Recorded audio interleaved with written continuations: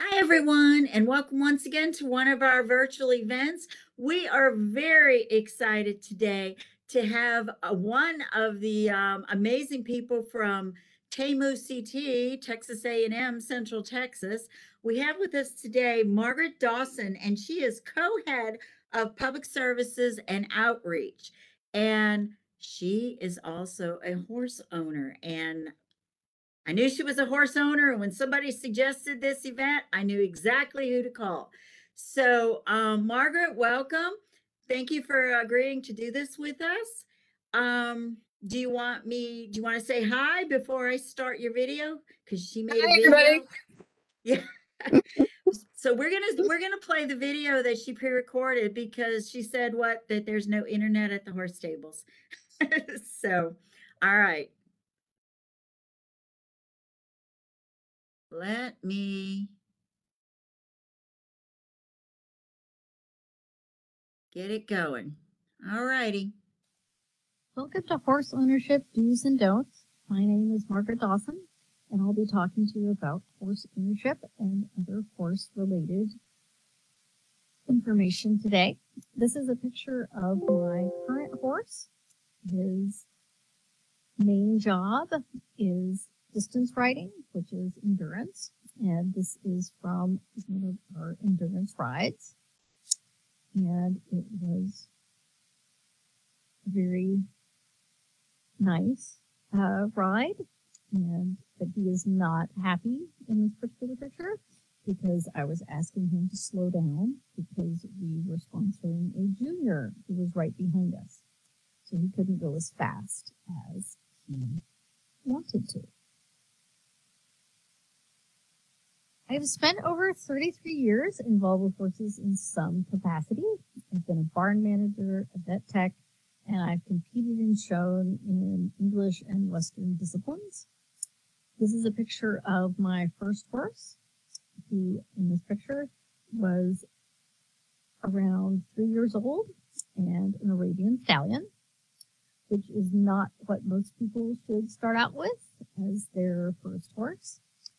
But we were very lucky. We had a very good trainer for us both, and he was an amazing horse, so it worked out.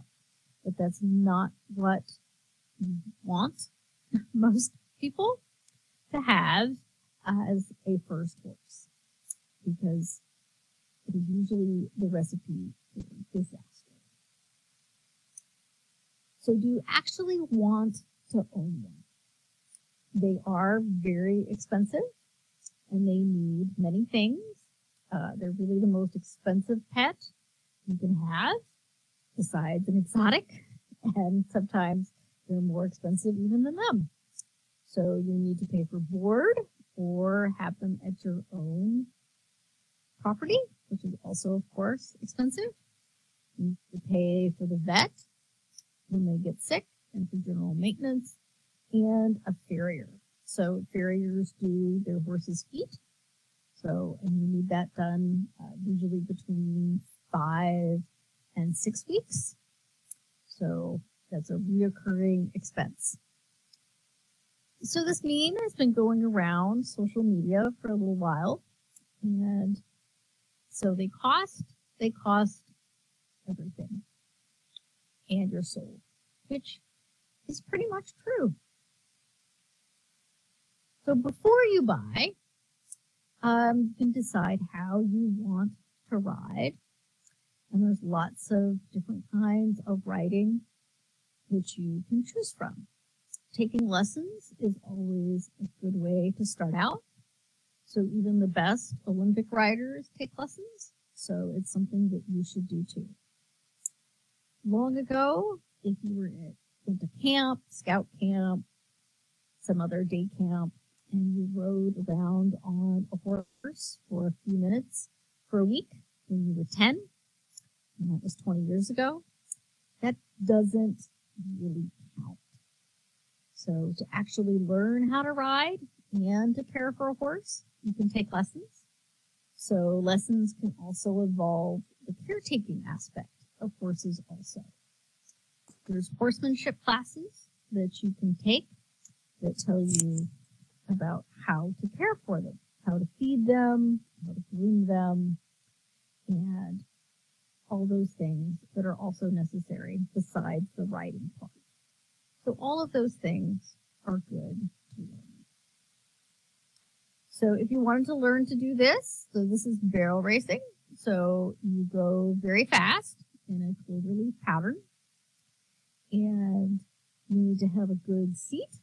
If you can see, she has a pretty solid seat, and she's going at a very fast gallop, which is what barrel racing does. And it's timed, so the shortest amount of time that you can do the cloverleaf barrel pattern, you win. This is an example of show jumping. Show jumping is one of the highest jumping efforts you can do with your horse. So it obviously requires a great deal of athleticism from both horse and rider. Not only do you need to stay on when you are jumping, but also when you land. The force that happens when you land can very easily have someone not stay on their horse if you don't know what to do. Which is why people who jump at this level have been taking many lessons and riding and practicing for many years. So this is what you want to start with. So this is a regular lesson. This is an English example, as the person is riding with an English saddle, and your instructor is standing. They could also be mounted and giving her instructions on where to put her hands, her feet, and what she should be doing with them. The rider who's taking the lesson is wearing a helmet, which is a good safety measure. Some barns and some lessons require a helmet, others do not, but it's a good safety aspect to have. Horse riding is a dangerous activity, even if you're on a safe and quiet horse, and even the safest and quietest horse can trip and fall, and you can land on your head. So to help that, you wear a riding helmet.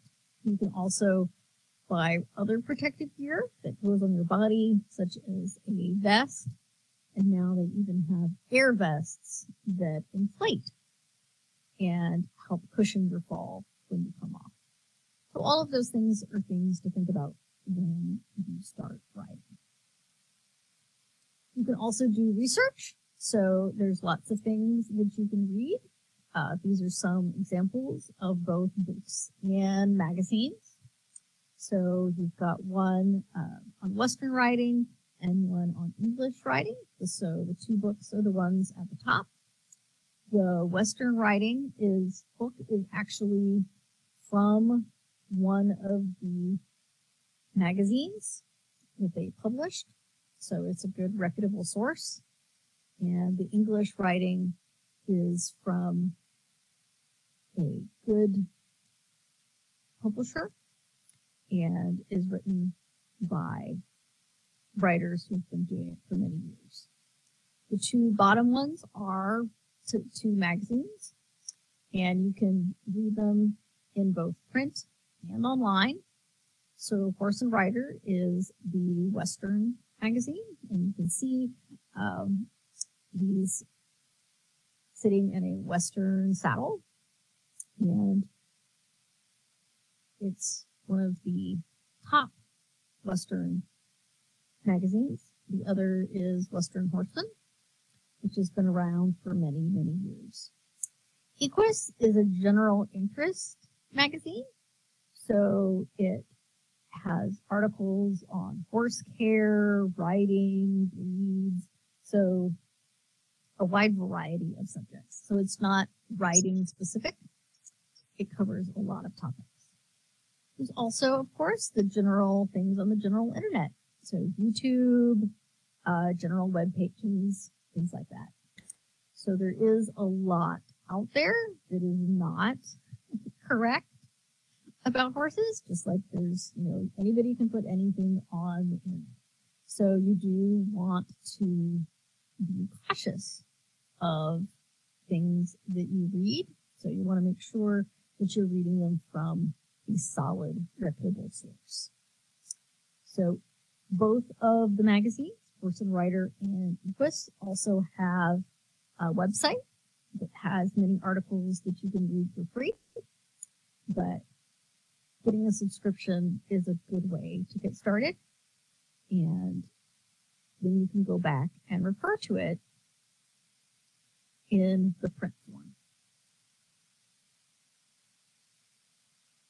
So they're all alternatives to horse ownership.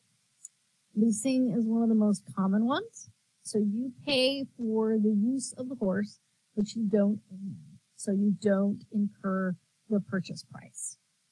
So you can ride on certain days. You can take them to shows. So it really depends on you and the owner as to what you pay part of. So you could pay part of boarding. You can pay part of their medical bills. You can pay all the above. Sometimes leases require lessons also. So it could be part of the contract that you need to take, 1 or 2 lessons a week on the leased horse. So that way the trainer has eyes on both of you together. So there's many options to choose from when it comes to leasing. This of me and one of the horses that I leased, Amy. So I leased her to do endurance riding. So when you're purchasing a horse, you want to bring someone knowledgeable with you. So hopefully you're already taking lessons. So the trainer that you're taking lessons from, that would be a good one to bring with you. If you have a knowledgeable family member or someone else who's been involved with horses, but it's always just good to bring someone with you to have a sounding board and sometimes to be the voice of reason.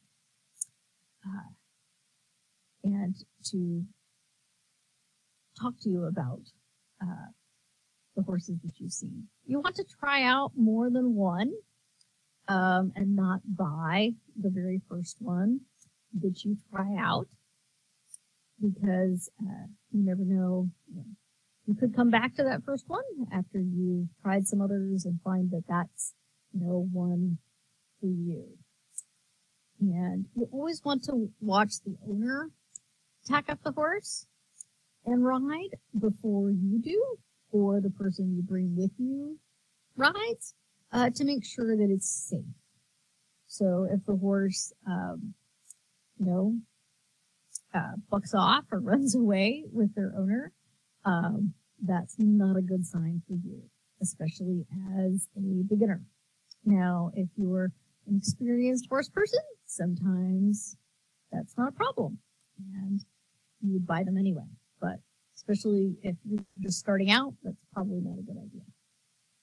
Pre-purchase exams are just what they sound like. So you have a vet examine the horse before you purchase them. So the vet will look at the horse's legs and feet, listen to them breathe, listen to their heart, look at their eyes, and just make sure they're generally healthy. A sound horse is one that doesn't limp. And then you've often heard, a lame, things are lame. Well, that's what a horse that limps is. They are lame. They can be lame in one leg. They can be lame in multiple legs. So it just means that that particular something in that leg or that hoof does not work like it's supposed to, and it's causing the horse pain. So don't want to buy one that's already limping. You can also consider adoption, and just like for small animals, there's adoption rescues for horses. So you do need to qualify, and often you need a recommendation from your trainer, from your farrier, from your vet to qualify, and they also want to look at where the horse will be living. So if you haven't decided on a boarding stable, or you haven't made your property horse ready yet, you would need to do that before you went through with the adoption, because they would want to look at where the horse was living before they let you adopt them. And sometimes it takes, a little bit of time. Other times it's pretty quick. So adoption is just like for small animals, adoption is a good option for large animals too. So adoption is something that you should consider along with purchasing when it comes to buying a horse. So this is a picture of an auction and a horse from an auction. So this is one of the more common auctions, which is the ones that aren't high-end auctions. They're considered lower-end auctions where horses go when they've exhausted other means of being sold.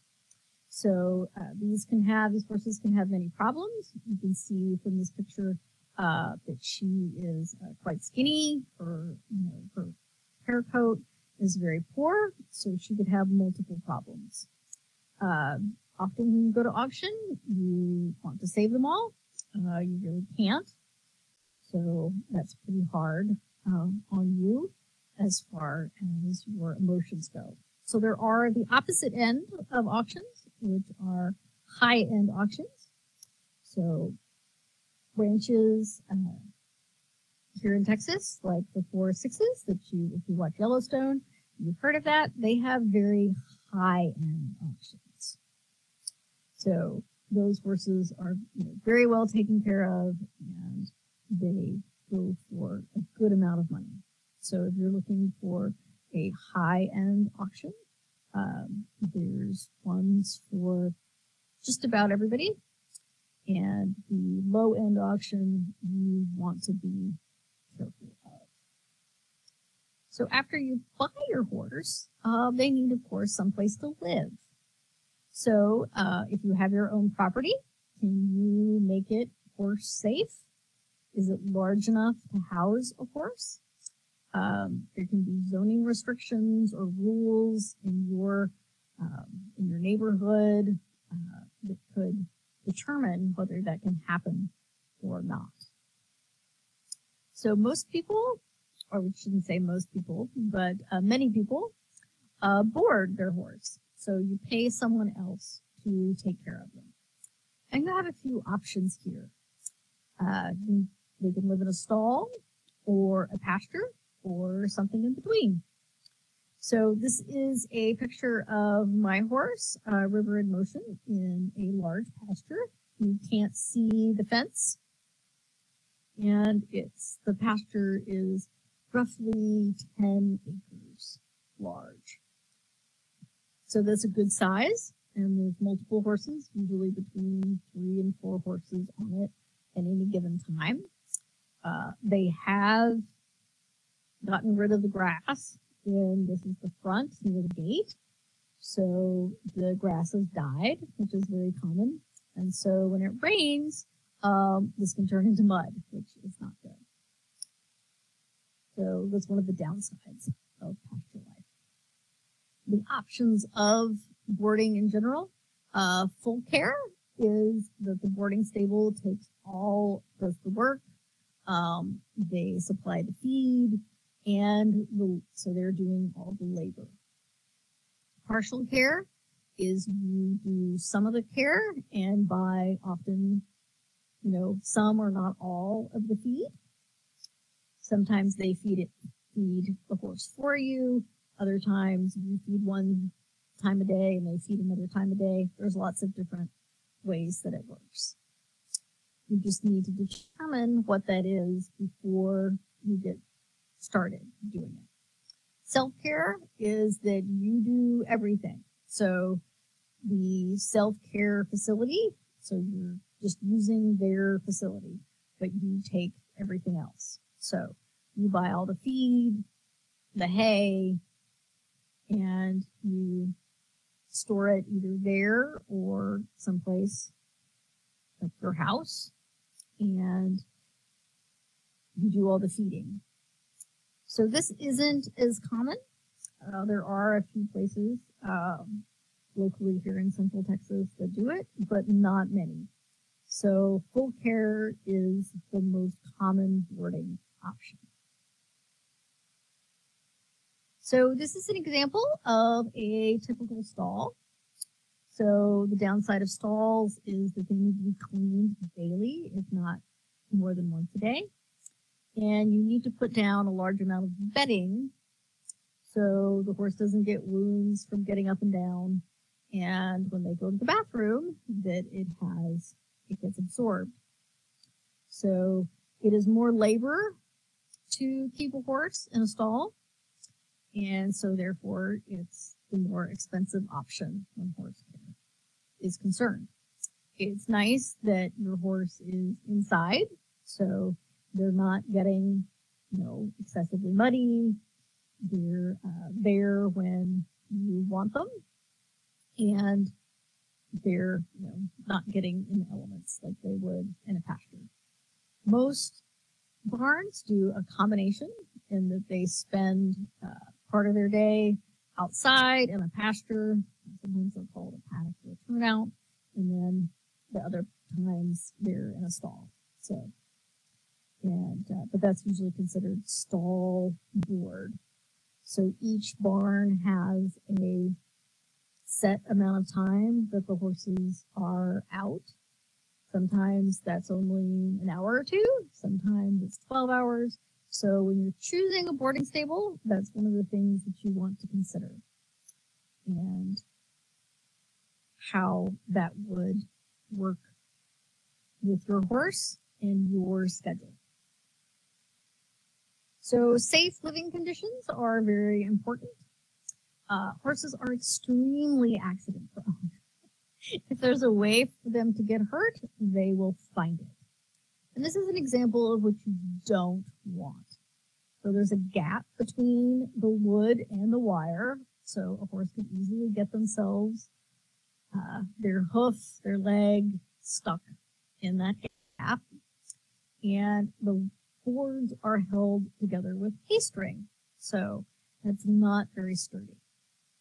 Barbed wire is for cows, and it can hurt horses badly. So those barbs are to deter. Cows have a thicker skin than horses do, and so the barbs are to keep a cow away from the fence. So, like I said, horses are quite accident prone, and they often injure themselves quite badly on barbed wire. This is an example of a good fence. This is called post and rail, and this one is actually made of vinyl.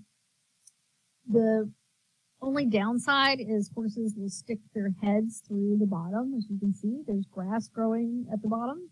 So, and there's not as much on the inside of the pasture. So they're going to stick their head through to get the grass on the other side. They don't often get stuck, but sometimes they do. So you want to be very careful about how much space is between that bottom board and the ground. This is one of the most expensive to install and to keep. The posts have to be sunk in concrete, and it is quite labor intensive to build. Since it's vinyl, it can also be made of wood, but this vinyl one does resist. It doesn't break as easily as wood. It doesn't splinter. In the warm climates, like we're here in Texas, it works very well. The green part you see on it is a little, just weathering that you can easily wash off with a pressure washer, and it'll look nice and white afterwards, but it's a cosmetic problem. It doesn't mean that it's any less safe or sturdy. The downside to vinyl is that it can splinter if it's in the cold for very long. So in the north, north, you don't see as many vinyl fences as you do here in the warmer climates. Of course, your horse also needs to eat.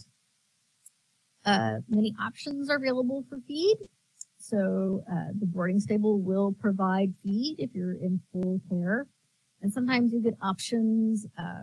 It can be a higher calorie and a lower calorie option, things like that. So some don't give any options because they, just buy one. It's easier to feed everyone the same amount.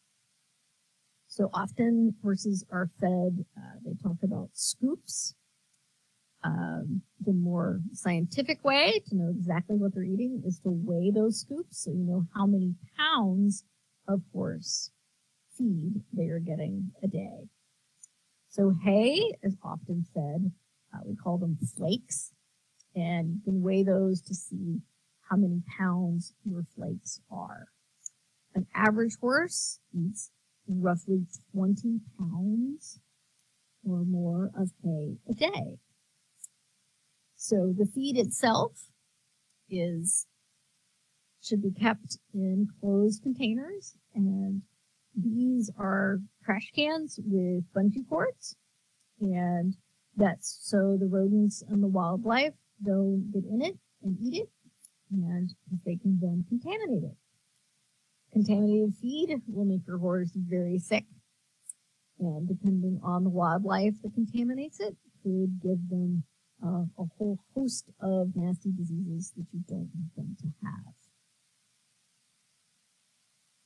So a lot of boarders buy extra feed and hay to give to their horse. Of course, you want to, when you see them, so you give them a little something extra. Some boarding stables don't allow that. So again, it depends on where you are. So open bags like this are something you don't want to do because it does attract those rodents and wildlife. And you can have an unwelcome surprise in your open bag of feed. And then you would not want to feed it. So that's also a waste of money. The hay in this particular picture is alfalfa, which is one of the higher calorie hays that you can feed. The other is grass hay. So grass hay is lower in calories than alfalfa, and both are easy to find here in Texas. And you can buy it at Tractor Supply, local food stores, things like that. So there's many options as where to purchase your feed. You also will need things to groom your horse. So brushes and a hoof pick are at the minimum. So you can get a curry comb and a stiff brush and a soft brush, or you can get many brushes with many variations of those. A shedding blade is also helpful. So it has metal teeth or plastic teeth that help get that loose hair off them when they are shedding in the spring. It is amazing how much hair a horse can shed in the spring. Everything will be covered in here. Some of them have sensitive skin and are very particular about what brushes they like and what they don't. So you have to be very gentle and soft with some. Others like a rougher brush and are fine with it. So it's one of those things that you experiment with on your own horse, or if you're taking lessons and brush them, you can see the differences with the horses into what they like. Another thing that's good to have is first aid supplies. So the basics of a thermometer, cotton, adhesive wrap, antiseptic wound cleanser, and clean towels. You want to call your vet for any major issues, and even minor ones, or the ones that you think that are minor, can turn into something major. And one thing you need to do is to learn to take your horse's vital signs. So their temperature, pulse, and respiration. So that's where the thermometer, of course, comes in for the temperature, and their pulse and respiration. you can listen and watch to know those. This is a picture of a back leg being wrapped, and there's the cotton, that sterile cotton underneath, and the adhesive wrap or vet wrap is going over the top of it. Your vet can show you how to wrap a leg, or your trainer, and it is something you need to practice, and if done improperly, can injure your horse further. So it's something you need to do correctly. So horse tack, so the things you put on your horse to ride them and handle them. So you have halters, lead ropes, bridles, a saddle, sometimes more for their horse. You need a pad to go underneath the saddle, so it's not directly on their back, and a girth that goes around them to keep the saddle on. There's two main varieties, English and Western, and there's different kinds of English saddles and different kinds of Western saddles. I actually use a hybrid of English and Western as an endurance saddle, so it looks kind of like both of them. So here's an example and a diagram of a Western saddle and an English saddle. So you'll see how the Western saddle is much larger than the English saddle. So Western saddles also have a horn. So when you're roping a cow, you can tie the rope around the horn. And that's why it's there. And they are more substantial saddles, so they weigh more, and they give you a secure seat. So the English saddle, as you see, there's a lot less to it. You have more contact with the horse, so you feel closer to them. And there's not as much keeping you in the seat, so to speak.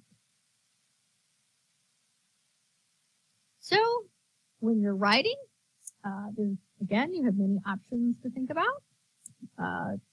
How you want to ride. Do you want to show? You don't have to show. A lot of people go their whole lives without ever showing. It does give you a goal if you're a goal-oriented person. Having a show with a date and a certain set of things that you need to accomplish. It's good as far as goal setting goes. And when you're taking lessons, often they will go to shows in whatever discipline. So it's something to work towards, and that's good for a lot of people. Distance riding is another option. So that's what I do. This is a picture of me and my horse at a NAPRAC ride, which is the North American Trail Conference. And it's a little bit different than endurance in that you also do obstacles. So they watch how you ride and judge you. So how you cross a stream, go up a hill, and then they give you man-made things to do also. Open gates, things like that. So depending on what your horse is good at, is a lot of the reason why you choose a certain thing. Some horses are jacks or jills of all trades, so they do multiple things. Sometimes not great, but good enough. So if that's something, then you want to find an all-around horse that's okay with doing a variety of things. And they do have their own preferences. So some of them like being in an arena, some of them like being on trail, some of them either one. So again, when you're looking at horses to buy, those are things to consider. So this is a video from a hunt around at a horse show. And this is a large horse show. So this is a rated show. So this is not beginners riding. There is a prize. So the $2,500 that you win doesn't pay to get you to the show, so you're not making any money. So the person, the owner, the trainer, everything that you have to pay for to get there is usually much more than $2,500. And it's 3'9", so that's 3 feet 9 inches is the height that they are jumping.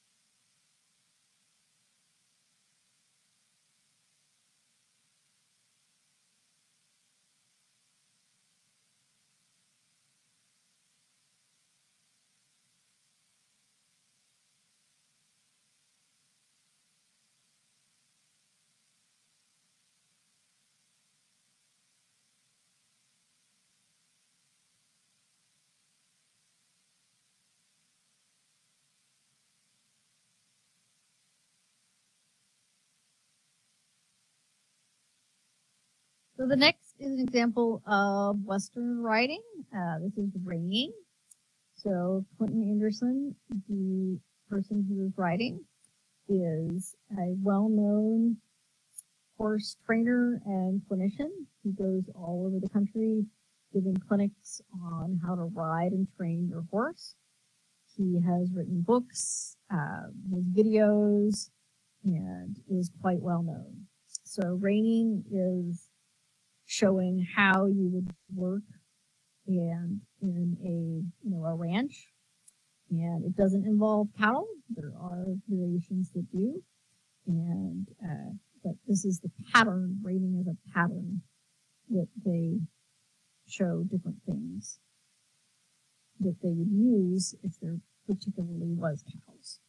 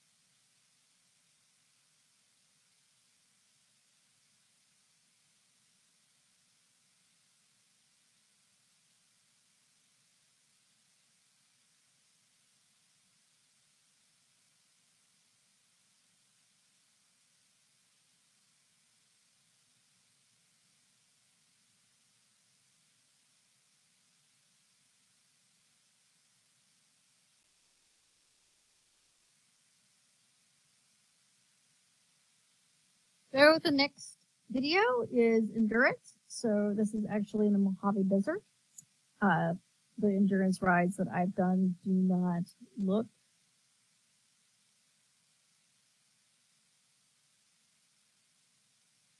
so.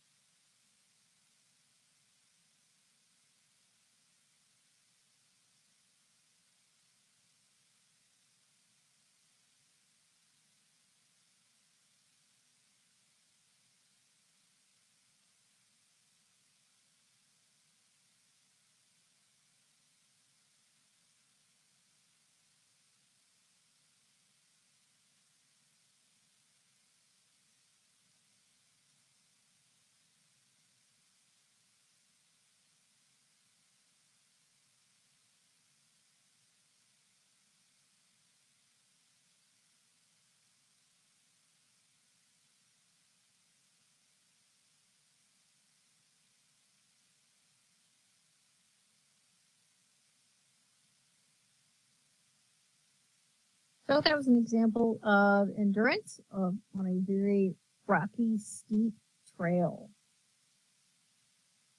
There's also unmounted horse activities. The vast majority of people who buy horses ride them, but you certainly don't have to. You can also drive them. So if you drive, you also need a cart and a harness. And there is a very active driving community not too far away from Central Texas in College Station. The Brazos Valley Carriage Association has guided drives and lots of information about driving and learning how if you're interested. So you can do other ground or unmounted activities such as obstacles, where you lead your horse through a variety of obstacles and are judged on it. And costume classes can be mounted or unmounted. This is an example of me and my horse dressed up as Gryffindors. He's Harry Potter. So you want to plan your life with horses. They are rewarding, but they are extremely expensive. So you need to have a plan about what you'll do if they can't be ridden anymore, if they get sick, all those kinds of things. You can get insurance if to help with those medical costs, but the insurance you have to pay before they pay you. So you still need some means of paying for it if they need things like colic surgery, which is extremely expensive. The first horse picture that I showed, my first one, he did end up having to have colic surgery. The current one, he most likely can't be ridden anymore. He injured himself, and he has been running for almost a year now. So those are the things you need to plan when you think about whether you want to own them or not. It is a passion, and I know that many of my family would prefer that I did not be involved with horses because they're time consuming and expensive, but I wouldn't have it any other way. And in conclusion, this is just a quote. It's one of my favorites about riding. Horse is not a gentle hobby to be picked up and laid down like a game of solitaire. It is a grand passion. It seizes a person whole, and once it is done so, she will have to accept that his life will be radically changed. And thank you for your time, and I hope you have learned something today. Wow, that was amazing. That so much, so many things. I have so many questions. Let me check first. Alyssa, did anyone have any questions and comments? Yes, there was a few questions. Okay, let's go through theirs first. Okay. First question is, where would you look to lease a horse? Any specific places to look into? Usually, most people lease where they take lessons. They're also just like I mentioned social media many times. You'll see ads on. There's lots of horse groups on Facebook. So if you're interested in a particular discipline, you can join the group there and see if anyone has anything available. But most people lease them through the stable that they're taking lessons at. So their trainer, either somebody who's at the barn or they know of someone who's looking for a horse. Looking for someone to lease their horse. And like I mentioned, there's, quite a few varieties of full and partial leases.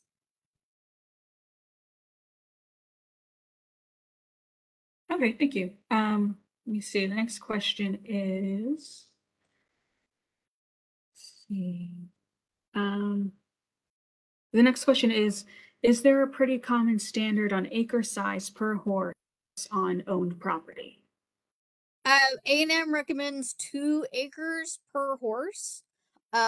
Most boarding stables, I would say, do less than that, but the 2 acres is the size that you would need per horse to keep the grass in the best condition and to have the least amount of damage to the land itself.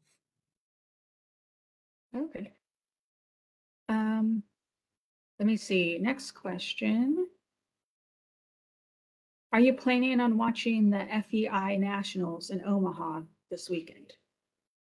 Only virtually, of course, and you have to pay to watch it. So hopefully somebody will put some of the free snips they often do. You can see a little bit of it through some of the coverage. I don't subscribe to any. There's like Horse TV and a few of the other ones that are subscription based. But economically speaking, I have dropped even my regular like TV streaming services. So I'm not doing that at the moment. But yes, I do love I'm old, so I remember in the long ago days where they actually put, eventing and jumping and things like that on TV for everybody to watch, which sadly they no longer do. Okay, and then I have one last question. Do you have any recommendations for English writing lessons in the Bell County area? There's a few. The Summit Creek is one that's hosted through, they're at Salado. They're part of Salado Creek Riding Club, and they might be full, but the trainer is, she does hunter jumper and she goes to shows and is quite active in the showing area. So towards Austin, there's quite a few. I mean, Austin is full of barns if you want to drive that far. Scissortail Hill is it's near the airport. They do their own show series, and they have a covered arena, which not many people do around here. So it's nice that you can even ride in the rain. Good. Any other questions? No, Alyssa? that's it. That's it. Well, speaking of like areas, do you know of any areas that do horse therapy? Because I know that's something that's really helpful to especially autistic kids. There's a few. The biggest is actually in Houston. It's called Sire.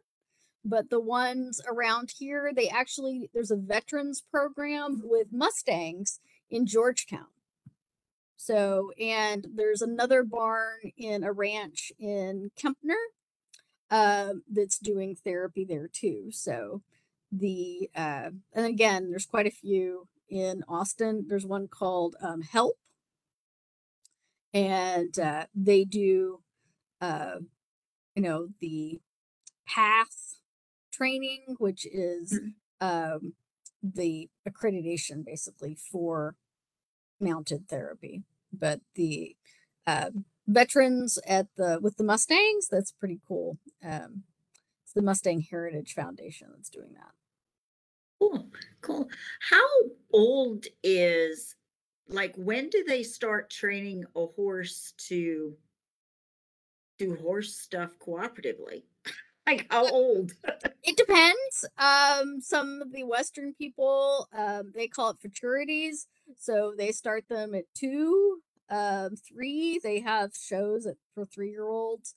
Horse racing, they start them at 2. Some other people wait longer. So it's, really depends on the discipline. For endurance, they have to be older to compete. So they don't let 3-year-olds do distance sports, and because they want them to be older before they do that kind of distance. Okay. I watched a video one time of them shoeing or clearing or farrowing, what is the word? A horse. And at what point did somebody decide horses needed shoes? Because at some point in history, they did not have shoes.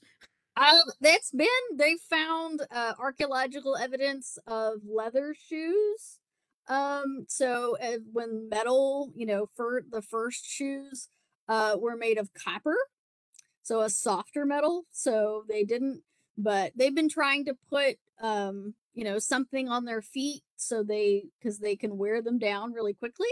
So, I mean, depending on the material, they've tried to do that for, thousands of years now. So, and they even recently found the evidence of people riding earlier than they thought. So there's a longer evidence of people riding horses now than there used to be. That's amazing. Well, let me check with Alyssa. Any more questions? No, no more questions. Okay. Well, this was fun. This was fun to learn all about this, and it's just fascinating. Now I understand why you say, yeah, it's my whole life. I get it now. I get it. Well, we are so excited. Thank you so much for sharing this information. We have horses here on campus, and if anyone is interested in any type of agricultural class, make sure you check it out, because and Texas A&M as well. They're like, agriculture in their name, because this is an amazing field to get into. And if you are passionate about horses, and Margaret, you're definitely passionate about horses, you can see where they can really fulfill your life. So thank you so much for joining us today. Before everybody goes, I'm going to give y'all a couple of heads ups on events. Next week, Monday, Tuesday, Wednesday, and Thursday, from 11 o'clock to 1 o'clock, we're playing Smash Brothers, and I've heard also Mario Kart in the library. So just come on over at lunchtime and come play some not virtual, video. I'll get it right, video games. Also, remember that we're continuing our military history series. So on Wednesday, April 19th, we're going to have author Terrence Ferguson talk about the industrial mobilization of an airplane factory during World War II. And it's a really fascinating story. If you've ever lived in the Grand Prairie area, definitely watch this, because it'll kind of show you how Grand Prairie even got larger, and why the government is able to get involved in major factory work. So that will be interesting. And then on April 24th, make sure you mark your calendars. We have those pre-recorded military stories. We have a veteran who is a POW for 7 years during the Korean War. We have a Navy medic. We have a lot of amazing stories from different campaigns. And so we're going to have them uploaded on our Facebook and on our YouTube. So we hope you watch that. We also have just put our Byways winners up on our social media, and we have our reception for the winners. Congratulations to all the winners. We have them a reception on May 4th from 3:30 to 5:30. So I hope you make it. And in April, don't forget another night sky tour with Warren Hart, our CTC astronomer. He's going to tell us what to look for in the May sky. So lots of fun activities that are coming up, and we hope you guys will join us for all of them. It's a beautiful day today. Make sure you guys go out and enjoy it. Get some sunshine. So, all right, we will see you next time. Thanks again, Margaret. Bye. Bye. Thanks for coming. Bye. Yeah.